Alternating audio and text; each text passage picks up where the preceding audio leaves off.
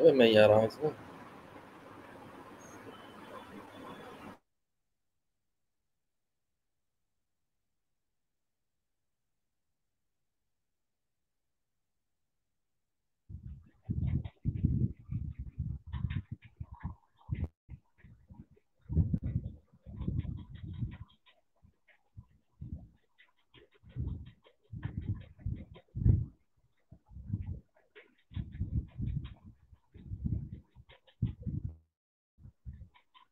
देखना चला उस पर।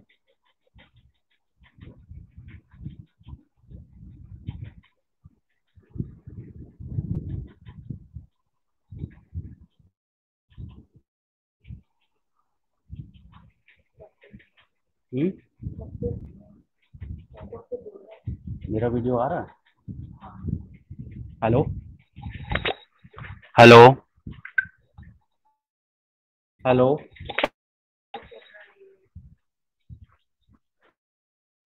सर मुझे कुछ पता नहीं चल रहा है क्या है, मैं केवल मेरा फोटो आ रहा है और किसी का आ ही नहीं रहा है।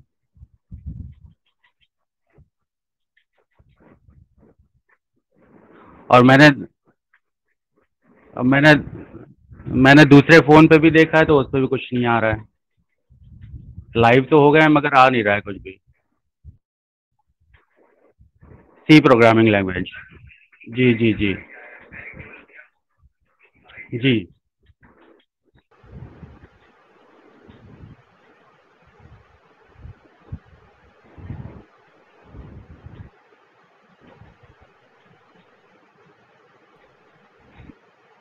मैं अमित सर के साथ ही हूँ, शिववीर सर है मेरे साथ।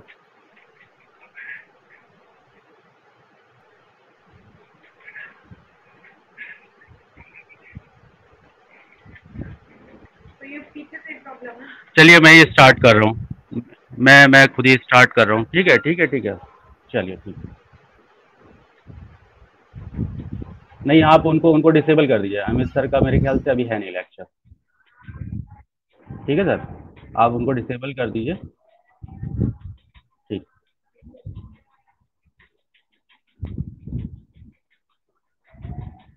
Hi, good morning to all. Myself Ram Sharma from IIMT College of Management, BC department.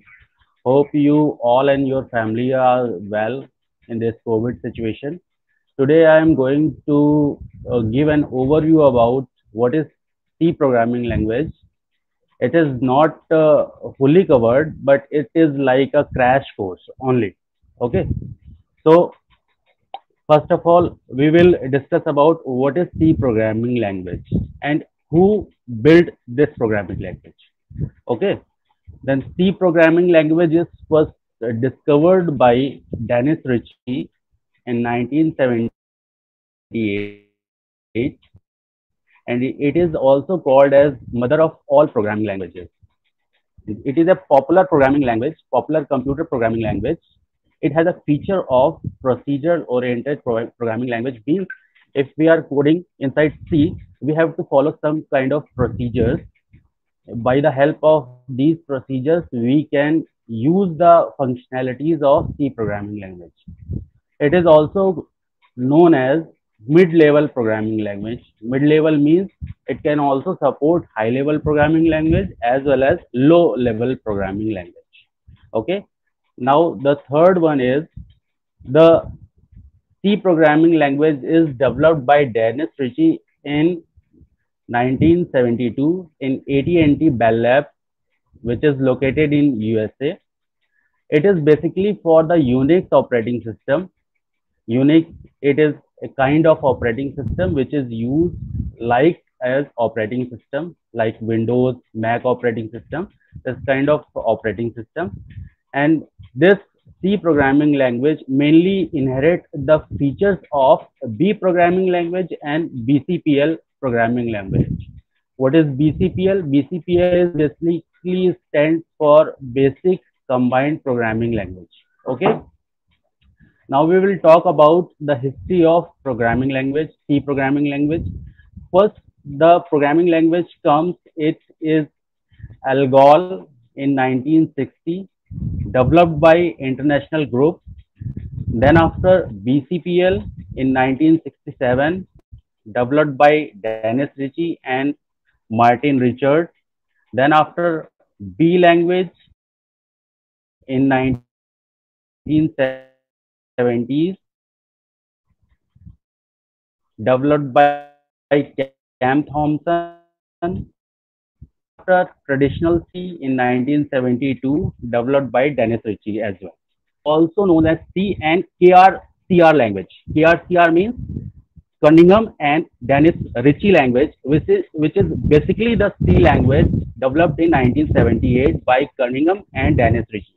Dennis Ritchie is the main programmer or main functioning man, and the helping hand is Cunningham, Brain Cunningham.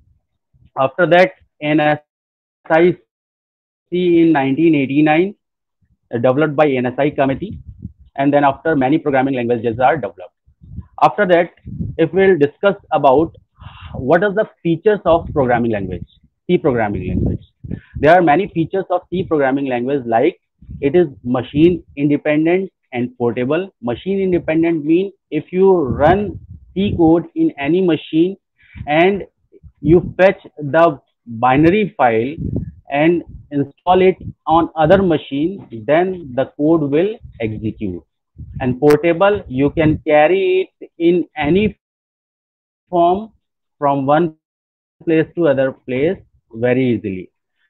Mid-level language, we already discussed about it. Mid-level language means it will easily communicate with high-level programming language and low-level programming languages. Third one is it supports structured programming language. Means any language which follow the structured pattern. Structured pattern means one after other in a sequential manner. It supports that well. In C programming language, we have many libraries. Means like if we are using math functions, for that we have math.h. If you are using input output means stdio.h. If you are using console input output, for that we have conio.h. After that, the next feature is memory management. If you are using C language, that means we can use our memory, means computer memory, very effectively. Next feature is fast speed. By the help of C programming language, means if you are coding in C language, then we can execute our instruction very fastly in comparison of previous build programming languages. Okay. After that, it support pointers. Pointers is a very good thing in C programming language, or we can say that pointers have power to build up or to destroy anything. By the help of pointer, we can access the address, and at that particular address what things are holding, we can access directly without using any other concept. After that, the next feature is recursion. Recursion means if you are calling a inside a, that is known as recursion. Means the loop continues several times until it fulfills our desire. And the last feature of C language is it is extensible. Extensible means at every moment of time we can expand it as our desire. Okay. After that, the first program, if we talk about how to write a C program. To write a C program, first of all, we have to include certain things, like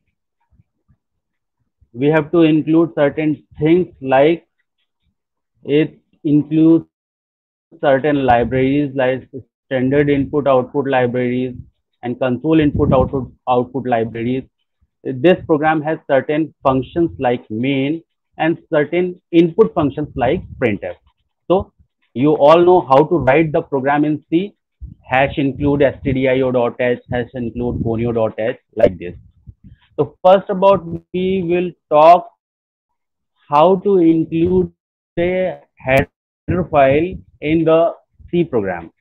To include a header file in the C program, we have to write hash include in rectangular bracket conio.h. whatever file, whatever header file you want to include inside. Okay, if you want standard input output libraries, then we have to include stdio.h. If you want to include conio input output, we have to include conio.h.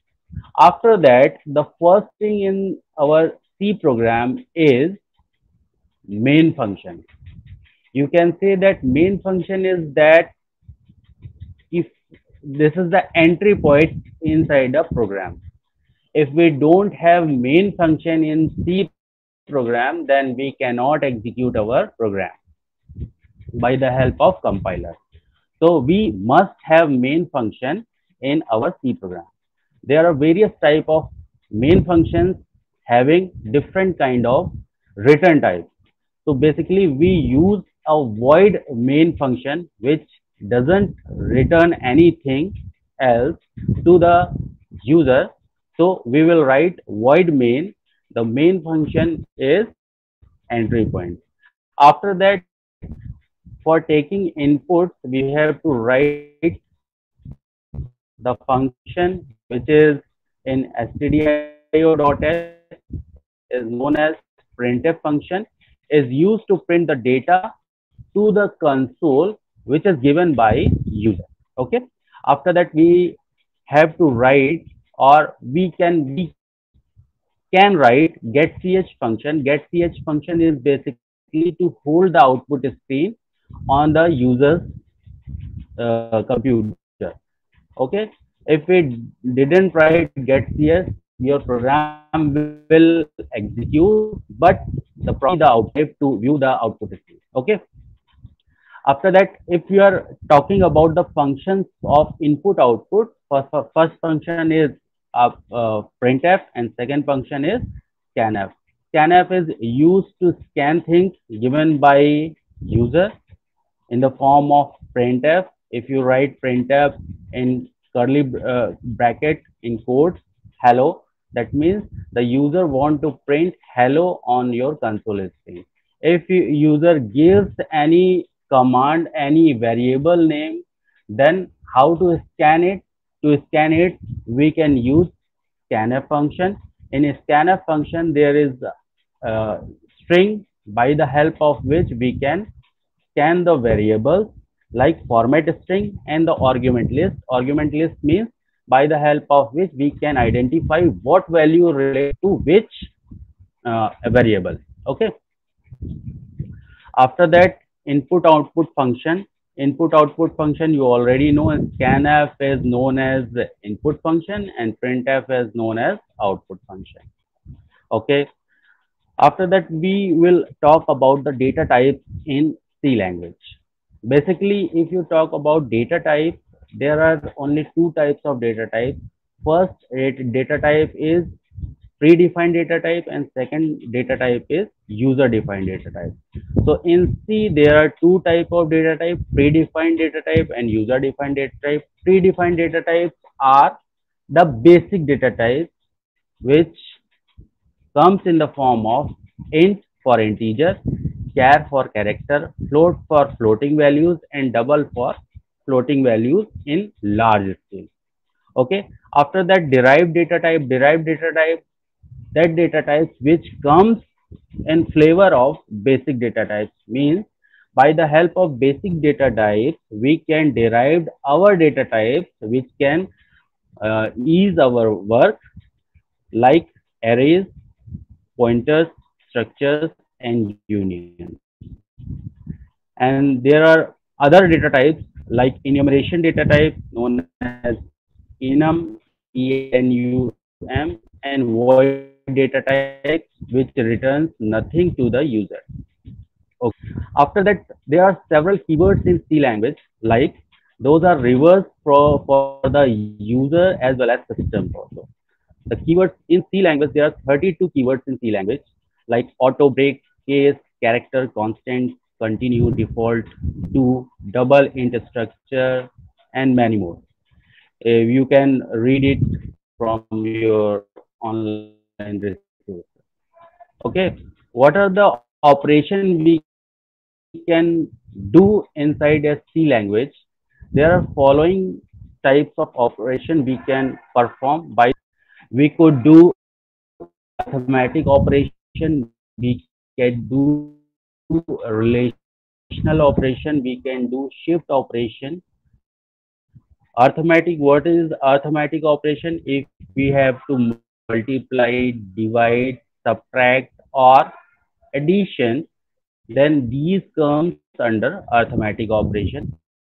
Relational operation, whether we have to perform any situation like if this condition and this condition true, then after our code will execute.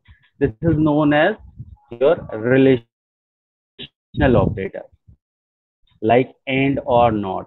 Shift operator means on in C language, if we have to shift any particular digit to some places, like in our number is in binary function, we want to place our LSB to two place. For that operation we use multiple operators and logical operators, bit operators, and many more operations can be done with the help of C programming language. Okay, after that, to control the C programming language environment or to control the variable behaviors, we have to use certain type of controls in C language. Like we can use if else, switch, do while loop, for loop, break, and continue. We will discuss it one by one. If we are talking about statement, if you are having condition, if you have 1 rupees, then after you can continue to the statement. Otherwise, it will not get executed and the program will comes out. After that, second statement is if else statement. What is if else statement? After continuing to if the condition doesn't satisfy, means the condition inside if statement gets false or get wrong, then what happened? For that purpose we use else statement. Else statement means when if a statement doesn't get executed, we have to execute else statement. For that purpose we will write else in bracket the code which we want to execute. After that, if we repeatedly do this if else, if else, if else, this is known as if else ladder. If else ladders, in some cases, if we want to execute multiple instructions in sequential fashion, so that our output is dependent on our structure which we are building up. For that purpose, we will use else, if else, or else if ladder. Okay. After that, if we are talking about switch statement, what are the switch statements? If we have to display any kind of menu in which user is able to select desired option, for that purpose we use switch statement in C language.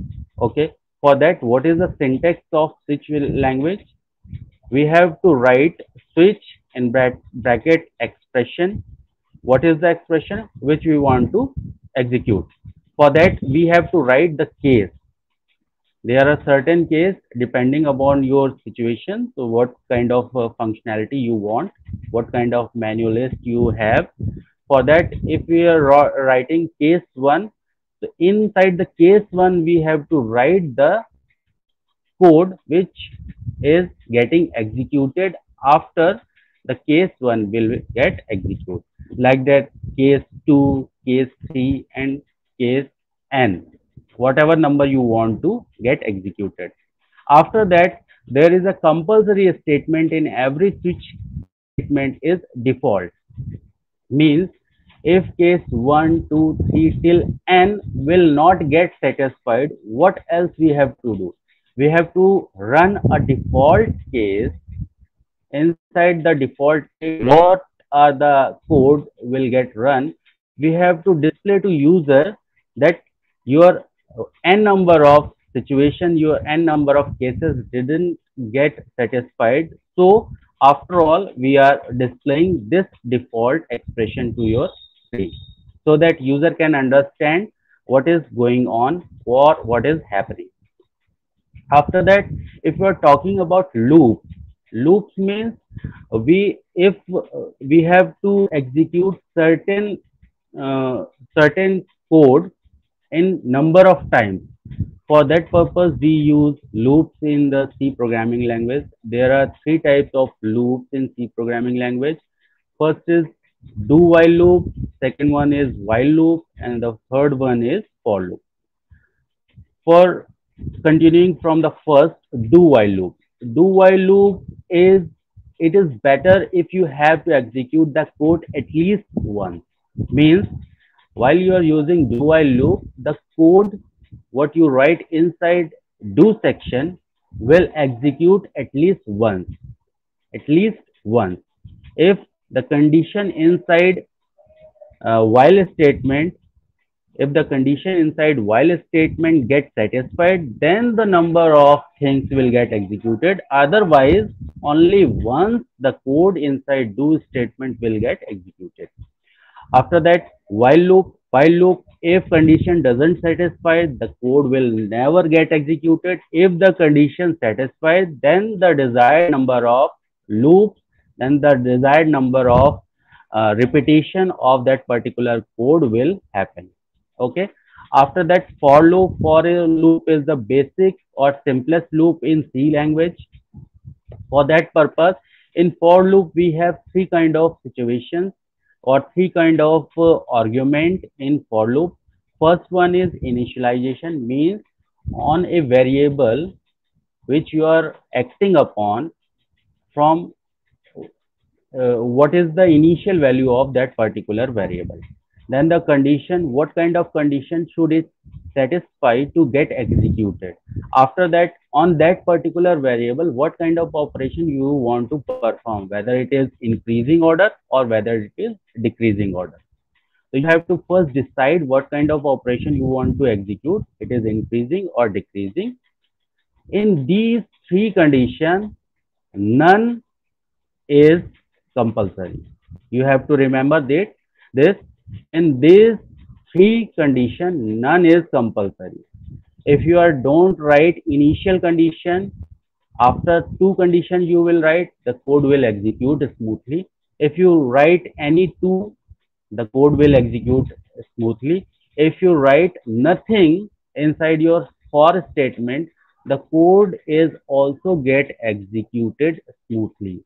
So never told anybody that we didn't write any condition inside C programming language, so our code will not run. It is not true. Okay. After that, if you are talking about break statement, break statement is like just we have brakes inside our vehicle. That in programming language we have break statement and jump statement. Break statement is stopping our code execution at the particular place where we will break we will place break statement. And jump statement is that if you are on second line and you want to go 21st line, you will use jump statement. From second line, you will directly jump to the 21st line uh, by leaving the lines in between. Okay. After that, the continuous statement. If we want to jump somewhere else and we want again continuation of your code from where you have jumped, for that purpose we use syntax continue and semicolon. Now we will talk about the functions. Function is very important thing in every language. By the use of function, we can use our code number of times and we optimize our code. Okay. For the use of function, if you are talking about functions, so function will provide us the code reusability function and modularity function. Okay. After that, what is the type, how we can write functions, first we have to write the name of function and then data type. Okay. After that, call by value and call by reference. Call by value means if you are using functions by call by value, you can change the function parameter. It is change the current functionality only. And in call by value reference, call by reference means we are calling the thing at particular address space. Okay. After that, if you are talking about recursion means calling itself, like a function that called itself and don't perform any task after the function call. It known as tail recursion. The function means if you are calling main inside main, that is known as recursion. Okay. After that, if you are talking about pointers, what is pointers? Pointer is a user defined type. It create a special type of variable. What is pointer? Pointer holds the variable of any object you want. Okay. After that, it is a retrieving string like tree, etc., and used with arrays, structure, and functions.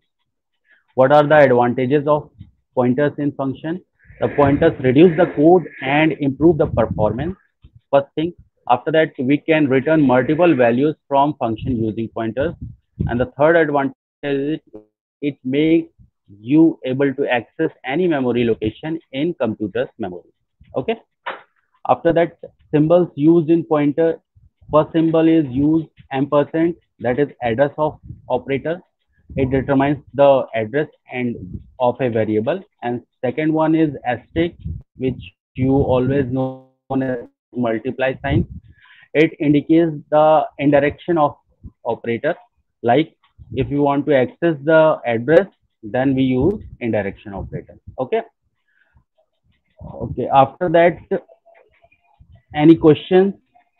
If you have any kind of question, you can write in comment box. I will answer you shortly.